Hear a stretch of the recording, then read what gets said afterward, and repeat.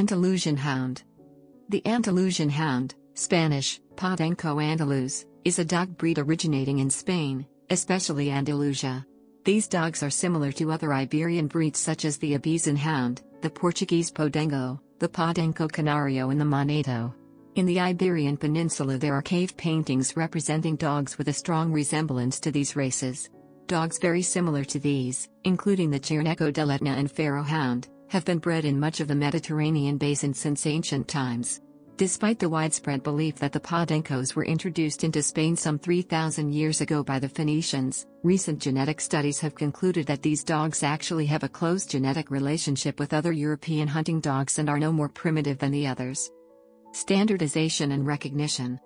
Despite being a native ancient breed, it was not until 1990 that it entered the world of official cynology with the formation of a breed club to promote the development of breed standards. Philippe Bloch-Renton and colleagues at the University of Córdoba's veterinary medicine faculty undertook the research work required to specify the breed. Their study, presented at the Second Symposium de las Razas Caninas Españolas, Spanish Dog Breed Symposium, in 1992, was recognized by Real Sociedad Canina de España, Royal Spanish Dog Society, RSCE, in April of that year as a defining breed standard. In Spain, Andalusian Hounds were included within Group B, Spitz and Primitive Types, under Section 7, Primitive Type, Hunting Dogs. However, the breed is recognized neither by the Federación Cinológica Internacional, FCI, nor by any other international dog breeds association, due to the large number of matches with the Portuguese Podengo standard, a fact which casts doubt on its claim to be regarded as a separate breed. In January 2015, the Andalusian Hound was nationally recognized in Germany. Varieties.